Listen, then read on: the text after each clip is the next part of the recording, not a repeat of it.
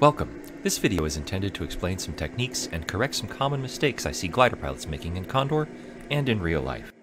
We are starting off just below release height and searching for our first thermal.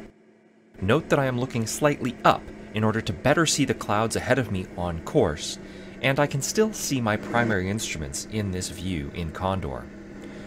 The other instruments are not important at this stage, just the variometer and the airspeed, as well as the clouds ahead of me.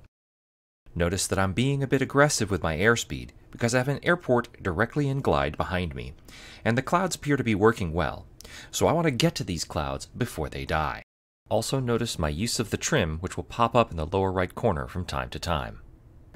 Anticipation is the name of the game.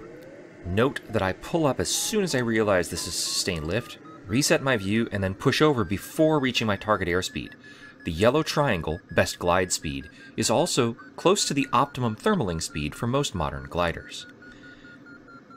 Now, watch the consistent bank angle and speed control, which will lead to consistent thermaling circles. You will see this reflected in the PDA display, where the circles are only offset by the wind drift factor each time around. Notice all of the small stick movements and adjustments that I'm making in order to hold this bank angle and airspeed. Here I make a mistake, let the airspeed bleed off as I raise the nose too high, but I quickly correct it, catch the correction, and re-establish my proper attitude and airspeed. It went by quick. Did you miss it? Let's break it down in slow-mo. As I come around the corner, the nose will rise above the horizon. I relax the stick a bit already, anticipating the airspeed dropping.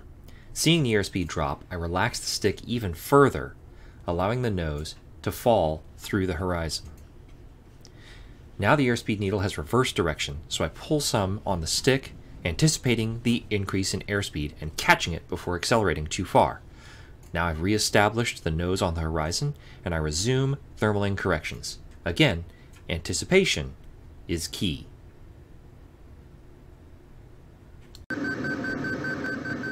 Okay, so that was still a lot to observe in a short period, so you may want to re-watch the last segment a couple of times while just focusing on a single element, like the control stick position, the airspeed needle, or the glider's attitude. Also notice that throughout this thermal, the yaw string is not quite centered. If you look at the position of the pilot's knees, you'll see that this is because I'm holding a small amount of outside or top rudder. Having the yaw string point slightly outside the turn is a common technique that helps in a few ways. Most notably, it helps you counteract the overbanking tendency of most gliders. Without this input, you need to provide a larger aileron correction to stop the glider from overbanking. Too much aileron correction creates more drag and causes a lot of glider pilots to slowly unbank the glider over time. That lower bank angle widens their circle, and before you know it, you've flown out of the core. There's more advanced stuff going on with this rudder correction, but for now, just understand that a little bit of outside rudder can help your thermaling technique without any major performance penalty. And I want to reiterate, it's a small amount of pressure, just enough for that slight yaw string deviation. Note that if you don't have a head tracker, you can map the hat switch on your joystick to look around. This is very useful for clearing thermals and looking up at the clouds above you. You can press a button to reset your view to center. Here I have chosen to leave this lift and move underneath a nearby cloud.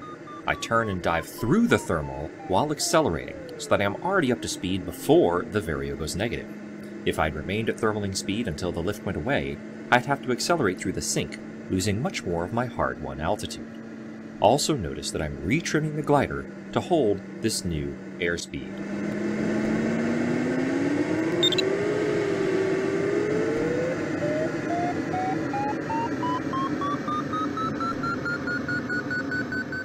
How about my thermal entry that time? Did you notice how I not only pulled up, but then pushed over to avoid dropping below my target airspeed?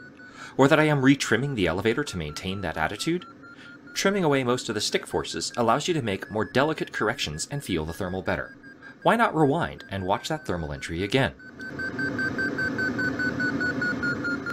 Here I notice that the vario is weaker on one side of my thermal turn, the east side. So, when the glider is pointing west and the vario needle rises, I unbank briefly to shift my circle to the west. Then, I pull back into my normal bank and retrim the glider for the changing pitch and bank angle. Look at the Vario needle and notice that I am still not fully centered in the lift. However, over-focusing on this is about to lead me to a mistake. Can you guess what it is? Looking at the PDA, we see my track appears to be overlapping itself. This is because I'm making thermal corrections into the wind. So my offsets to the west are keeping me over the same piece of ground while the thermal drifts east. Whoop! And here's my mistake. I was so focused on the instruments that I didn't see cloud base approaching and almost went IMC. This is why it's always important to keep shifting your view to the outside of the cockpit and have a visual scan going. Alright, I hope this demonstration helps you to thermal better, fly further, and fly safer. See you in the sky!